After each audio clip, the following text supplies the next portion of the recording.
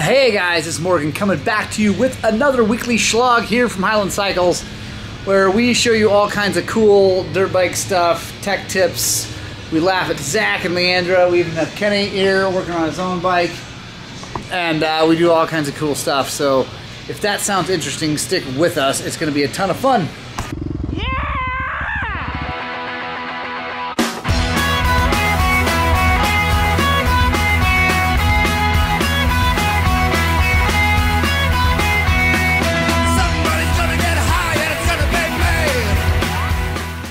Alright guys, so first up on my lift, and technically they are on my lift, is that set of forks off of the 2019, anyway, they're air forks off of KTM, so they're all pretty much the same.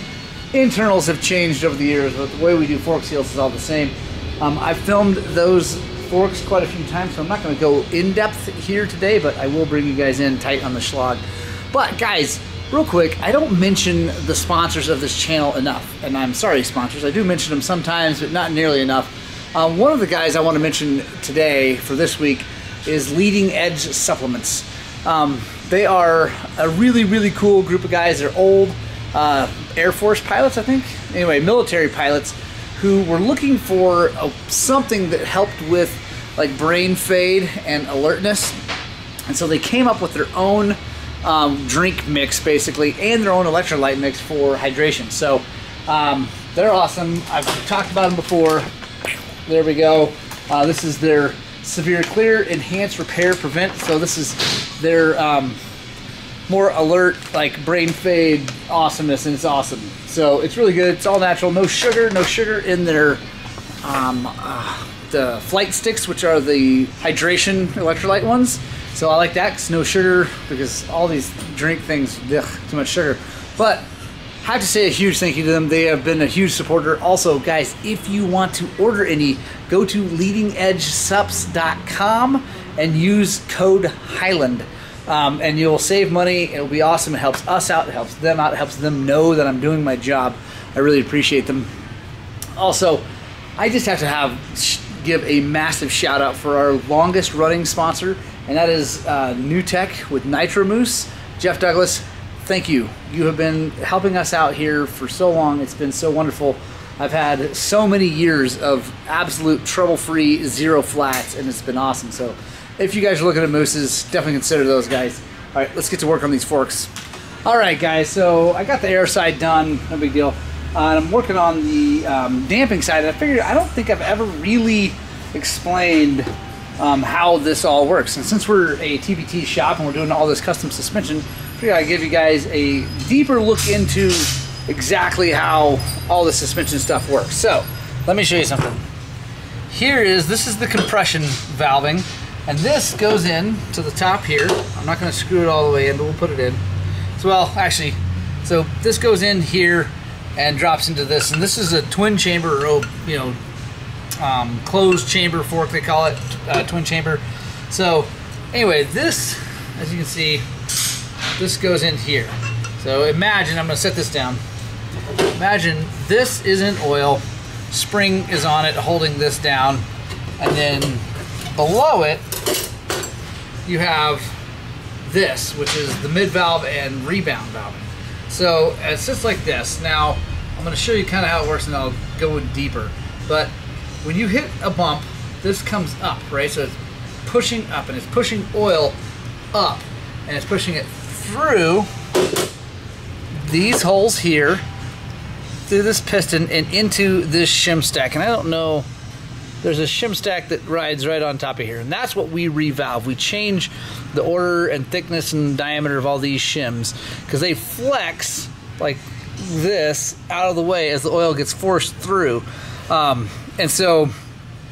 then also the spring also has something to do with it too, because if it pushes hard enough against this, it'll raise up and let more oil through. But I don't want to talk about that right now, because it's a specific thing to these. But really the important part is that the oil, again, as this pushes up and forces oil up, it comes, like I said, through these holes, through this thing, up through this piston and into that valving, and that is what you're controlling. You're trying to make that in our world, off-road world, you want to have the initial part of the stroke be really flexible and let it move quickly so that you hit the little chop, the wheel comes up out of the way right away. But if you hit something hard, the oil butts up hard against these shims and resists, and so it slows that down and catches it. Okay, so that's that. Now, and that's why you control it up here. You've got a clicker up here that's turning a valve, or excuse me, it's pushing a needle. It says you click this down in, it's pushing a needle in that's blocking off this hole here, which is a bypass. So the narrower you make this opening on the inside, the less oil that can bypass, so that it slows it down more, makes it stiffer or move slower. So then, take a look at here. This is your mid-valve and rebound valving. So as this pushes, the oil, it's pushing oil, and it pushes through these big holes and in here, and it hits this shim, which moves real easily. It's actually on a spring, and it can move down out of the way. Anyway, whatever, moves easily and lets through. But so it's a mid-valve because, and it's not just rebound valving, it's a mid-valve because as it's coming up, it's also letting oil through here and metered by this shim, and then also just these holes in the piston slow it down a little bit, but it still comes through. So if you had this solid and it just pushed forward only and like didn't let anything through, it would probably hydrolock. It would be so stiff it couldn't work. So anyway, so that goes through the oil. Now it's got a, you got the springs over on the air springs on the other side, but forcing it back open. Now what's happening is this comes down, oil is coming through these holes and up through here and hitting these shims, and this is the rebound valving, and this is what we would change if we were going to change the rebound on this. We would make it either thicker, thinner, stiffer, whatever, because as this is pulling through, that's resisting the oil coming through and slowing it down.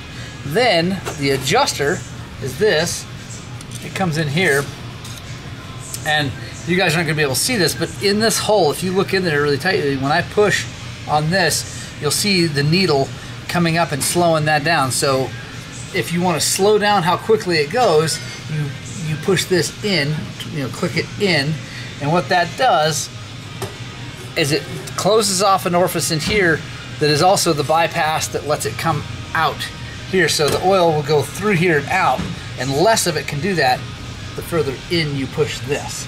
So if you guys have any other questions about this stuff, please let me know. It's pretty complicated / simple. Does that make sense? I don't know. There's a lot going on, but it's a pretty simple system. There's nothing moving other than the flexi shims and stuff like that. So anyway, pretty cool. Gonna finish bleeding this thing, put it all back together, and this gotta be ready to go. All right, guys, got those forks all done. Now we got another set of forks, another set of KTM forks. These are from an 03 125 SX, I think. Anyway, 03 125. These are open chamber KTM forks, which I'm not 100% sure I have filmed. So we're gonna go in depth, film this in depth, and show you guys what's on here on the Shlog, guys. Though, show you some highlights, all that good stuff, and yeah, it's pretty interesting. I actually really like these forks. The open chamber WP forks are really good. They're better with some valving and stuff done to them, but stock, they're actually a pretty darn good fork. So anyway, let's get started. Reinstall adjuster rod. Guys, like when I do this on all the bikes, I like to take that and push on it, make sure it moves smoothly, and it's got a spring back to it. If it doesn't, you need to take things apart, get in there and clean it, but that one's moving great. All right, guys, so I was taking apart the other fork. I normally don't film it because it's just the same, but remember on the other fork I showed you that you have to push on the rod to make sure that the spring works and the needle moves. Well, this one didn't. I pushed on it, nothing happened. You can see, super gross. There we go. So that's just from neglect, time, whatever stuff. But this can be fixed. So what we're gonna do is chuck it in the ultrasonic, get it nice and hot, and then we'll clean it off and get this moving. And I'll show you where this goes. It's on the end of the rod in the cartridge. It goes up and down. The valving sits on here, moves through the oil, and this needle goes in here to either close or open this bypass.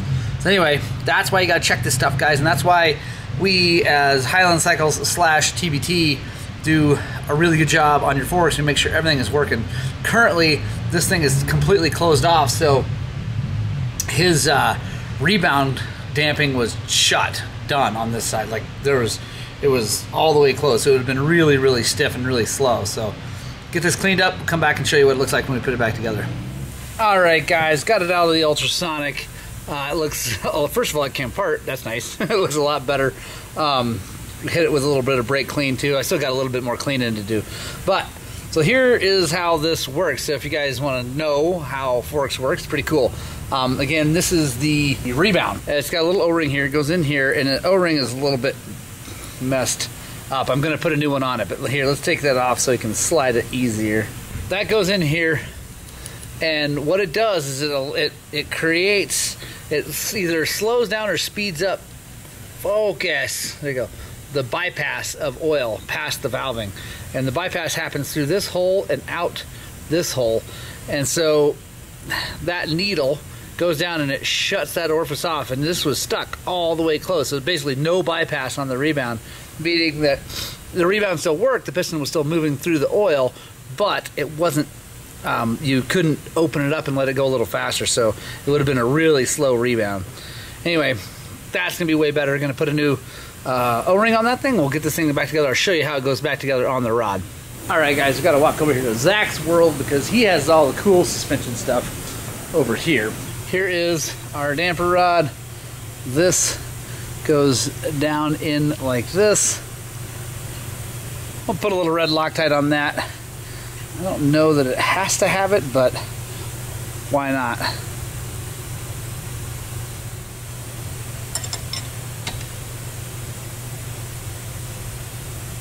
All right, there we go, guys. Now, when this goes into the fork, we got to put the piston and the valving back on here, but it moves through that cartridge, and then, like I said, that's the bypass. So this is where that damper adjuster rod goes. So I'm gonna show you when we put this thing in how it's supposed to be and supposed to spring like I showed you on the other one. All right, so here's the valving, guys. Put that back on.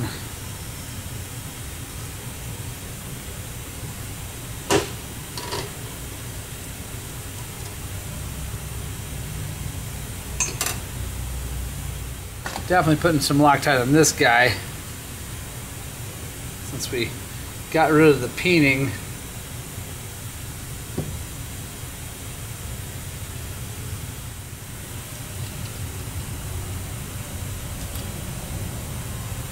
There we go.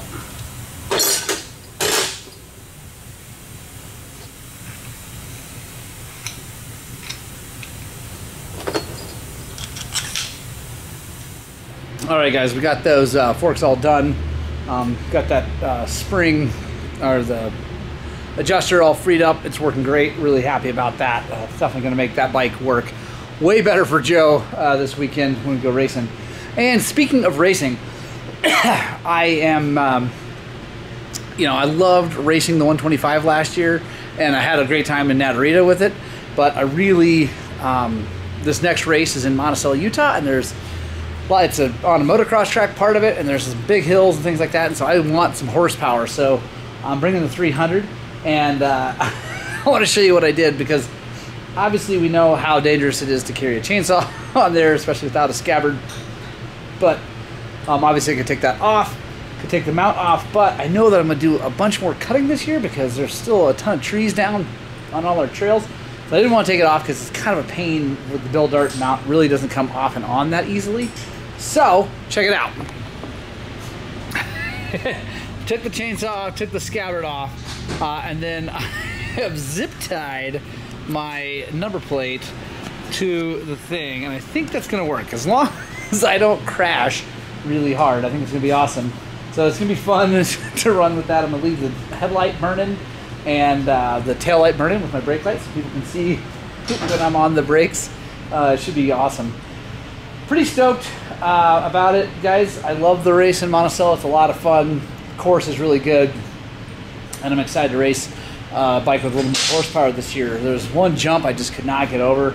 on the track on the 125 because I was fat and they had it all tilled up. I just couldn't get the drive out of the corner. So decided to get this thing out, get after it. It's going to be good. All right, guys. Next on the lift is this lovely Sherco SE300. It is owned by an awesome guy who's got a KTM, and he's thinking about selling that KTM and keeping this. And it's interesting because he's not had a lot of good luck with this thing. So right now it's here because it seems to fire up and run just fine for a while, and then it gets warm about 30 minutes in and it starts to die. And it'll like all the way die and then not restart real well. And anyway, so I've got a guess as what I think it is. You guys should comment below what you think it is. Obviously, we're going to get to it here right now. I'm going to dive in. But yeah, I think I have a good idea of what's going on. We're just going to have to find out. All right, guys. So being that this is one of the first Shercos I think I've had on the channel, let's dig into it. I mean, we've had Ryan's down here, just did suspension. Anyway, this is the first one we've had a problem with. There's not a ton of Shercos around. So anyway, let's dive in and take a look at what is different about these things than other bikes. First of all, one of the biggest differences is it's got this electronic power valve. My new bike, my 23-300 is going to have that too. So that's going to be interesting to see how that is. I've talked to a lot of people with Shercos. They seem like they really like it. It works pretty good. Yeah, it is one thing that could fail, and I'm going to pop that cover off. We'll just take a look and see what it looks like under there, just so we can see. One thing I'm finding already that I don't love is the placement of the shift shaft in relation to the frame and all that stuff, because first of all, it was kind of a pain to get the bolt out from underneath here, which, okay, no big deal. I got it out. But now it won't come off because the bottom chain slide is, so to me, guys, that should be like super simple process, and I don't know what that even looks like. I don't know where the bolt is that holds it. I mean, I'm sure I'll find it here, but that seems like less than optimal for a design. Shifters break and stuff all the time, so you'd think you'd want that to be pretty easy. Can't seem to. Anyway, so we'll keep going here. The reason I'm taking that off is because I want to take a look at the stator. That's the first thing I want to take a look at real fast. I'm going to measure the ohms and stuff like that too, but I just want to look physically at it because a lot of times you can tell something right away. Another big thing about Shercos is it is carbureted, which is awesome. This has an Electron on it. But there is no Kickstarter or a way to put a Kickstarter. And actually, I just had a friend sell his Sherco because it died in a race, it wouldn't restart, and he had to run and bump. Anyway, it was a nightmare. All right, guys, quick, take a look at the power valve actuator. Looks like I can pull it right out. I'm not going to do that because I don't need to, and I don't want to have to figure something out right now. I might do it later, but anyway. So yeah, that's what a power valve actuator looks like. When we get the KTM one in here, we'll take a look and see if it's anything close. Anyway, we'll cover that back up. But what I'm trying to do, like I said, I still can't figure out how to get that off, but I think I can loosen this and get this cover off without removing that now. I think it's far enough out away. Then we'll take a look at that stator and see if there's anything obvious going on. All right, guys, got the stator cover off. Looks absolutely perfect. But this is just charging, so it doesn't mean that the ignition system is okay. This is just the charging system. That is the ignition, like the pulsar coil. So, and you can't see that. I was just hoping to maybe, if this was getting cooked, then it would lend itself to maybe the whole system's getting cooked. But so that we can't see. So we're going to measure the ohms on that. We're going to take the tank off and get to there. But here we go. If you guys want to see what the starting system looks like on a Sherco, it's kind of like the new KTM's. Looks like the starter is over on the bottom underneath, just like the newer KTM. Then it's got a Bendix here, and then when you hit the button, Bendix comes out this way, hits the flywheel, spins it. So pretty cool. All right, I'm gonna put that back together. We'll take the tank off, and then we'll dig in and try to find those wires. Can't see exactly where the plug is for them, so I'm sure it's just underneath the tank. All right, guys, so I have gone pretty deep into this thing. I've got to the Pulsar coil wires and tested them. They seem like pretty decent spec, like 92 ohms, which is about normal. And then I just went out and rode it. I rode it for 15 minutes, got it hot enough to where the fan was coming on, rode real slow, so it got hot.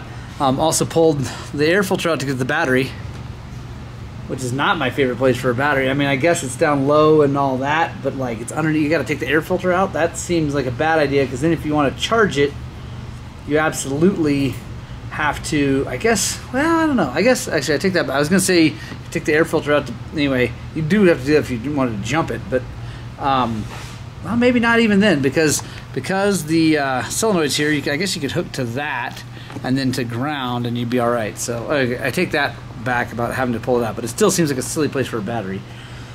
Yeah, anyway, whatever.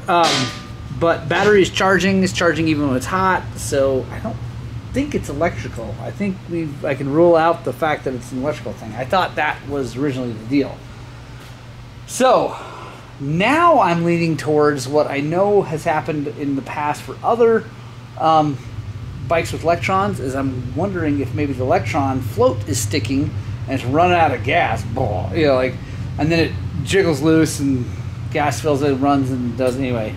Because like I said, I got this thing, it's hot, like really hot. Even the stator cover's hot, all that stuff. So I don't think it's electrical breakdown on ignition.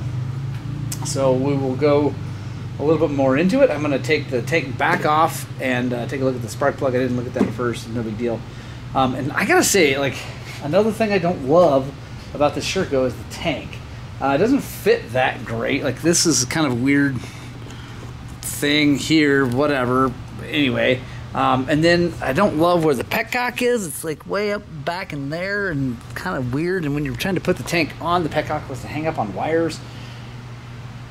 Anyway, Shlog. So far, not like impressing me. It's a cool bike. I love the way they ride. I've ridden a buddy of mine that rides really good. I love the way the chassis feels. It feels very comfortable, especially a guy like me who loves YZs. This thing feels good. I like the suspension.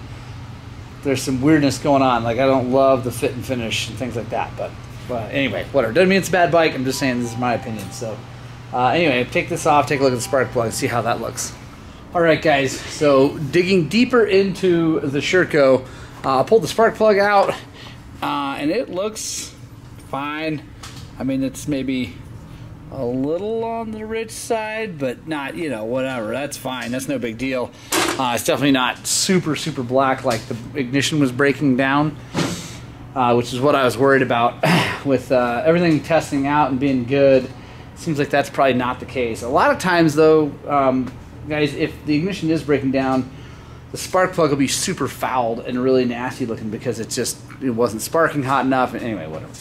So I am currently leaning towards this electron float sticking every now and then, and I don't really know what to do about that other than, I mean, I could take it off. I think I have a float needle for one and put that in.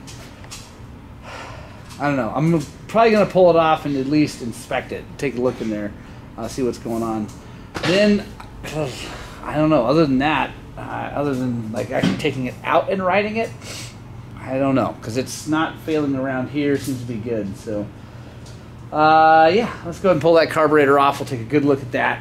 And we'll put everything back together. Oh, actually, forgot, sorry. I want to show you one thing about this spark plug. We're going to put a new one in it. So, see, focus. Focus, jeez, there we go. All right, so you see that washer right there. That is a crush washer. It's supposed to be flat. So let me show you what a new one looks like. Focus. So there is the new one versus, well, that was not tightened down all the way. So that could also be causing a problem. Usually it wouldn't be a huge issue, like where, well, it wouldn't be an intermittent one. It would just get loose and lose compression and not run, or not run very well. This one seems to run just fine and then drop off. So might have just been on the, like, almost tight enough. But that is something, guys, you really need to make sure you tighten your spark plugs. You don't want to strip them out, obviously, because when you do, It's a huge mess fixing a head and all that. That sucks, but you definitely don't want that loose because you lose compression.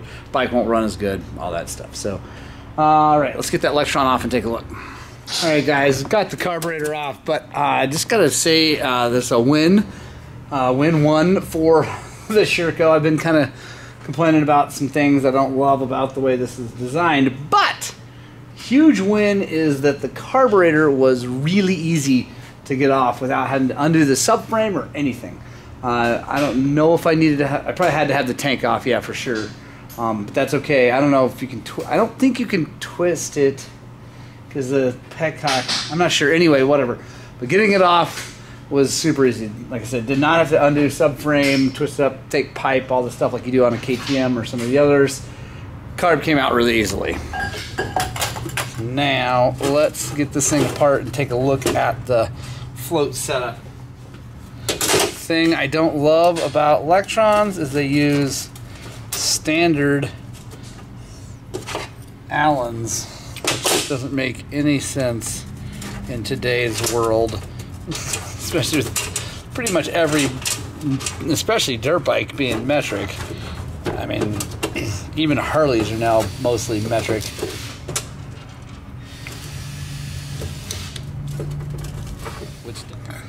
All right. There's the needle. Needle looks all right. Float looks good. Seat seems good. It looks almost brand new, really.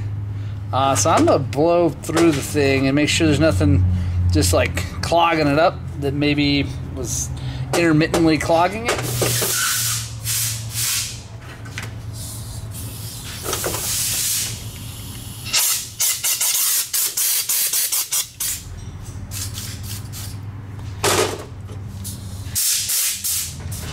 Seems good. I don't know. Let's see. Alright, so with the Electron, like, there, see? I don't know if you guys can see that. You probably can't. Definitely not. But right now, the float is stuck. There it goes. It just opened. So there it's stuck again. So I don't know what to do about that other than, I mean, just cleaned it, so I don't know. I'm gonna put it back together. I think it'll lube it up to have, you know, oil and fuel on it, but like it's stuck. There we go. It doesn't stay stuck. I don't know. That's a weird one, guys, and not awesome. So yeah, anyway, we're gonna put it back together, see what happens, but everything looks perfect. I don't think putting a new one is gonna fix anything. Alright guys, so that is going to be the end of the Shlog, but I have a few things. Please don't go away yet, because I have a couple things I want to show you and talk to you guys about. So first of all, we got the Shlog all dialed in, new moose up front, M59 up front, same old moose in the back with the V-Moto Apex rear tire, or excuse me, V-Moto Force AT rear tire, not Apex compound, because I still can't get those right now. But we did put an Enduro Engineering skid plate, put Fastway foot pegs. Those are some of my favorite aftermarket foot pegs ever. They really are good. Also fixed his throttle. It was sticky because got a little too much cable slack, and the little, there's like a guide down in here that anyway was not quite right. So we got that fixed. Zach also did a serious job trimming that front wheel. It was way out of whack. I mean, way out of whack, and Zach did a brilliant job of getting that dialed in. So nice job, Angry Zach. Let's see. As far as the running issue, I could not make it do anything else weird. I really think it was that carburetor float sticking sometimes. So cleaned it. I think it's going to be good. Anyway, we will report back if anything else weird happens with that, but I think we're all good to go.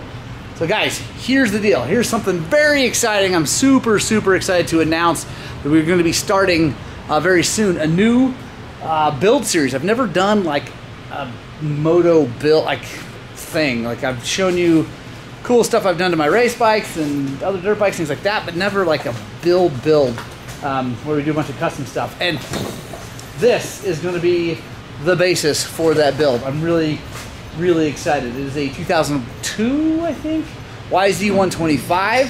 This is how it started its life. My good friend Roger Hurd gave us this basket case, and it definitely is a basket case. But thank you, Roger. I really appreciate it. He drove it out here from Prescott, Arizona.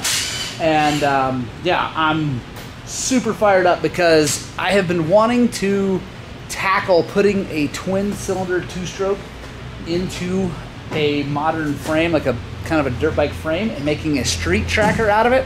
If you guys haven't seen a street tracker, I'll try to remember to put a picture of one right up here. It's basically a flat track bike, but for the street. Like, it's not a actual race bike. I'm not going to build a real race bike, mainly because real race bikes don't have lights and things like that, and they're all twitchy and high speed and things like that. I want to make something that I can ride around town and maybe take up to a hill climb event, which would be cool, like a road race hill climb thing. Anyway, so the next thing, I've got the chassis.